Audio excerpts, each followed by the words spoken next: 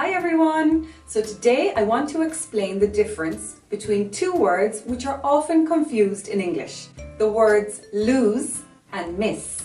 Usually you miss something which happens. For example, an event, a bus leaving, or an opportunity. Here are some examples. I was 5 minutes late and I missed the bus. I missed the concert as I was away on business. I missed the football match last night. What was the score? Now, on the other hand, you lose an object, a physical thing, such as a wallet, a phone, your keys. Here are some examples. I lost my phone last night. I've been looking everywhere for it.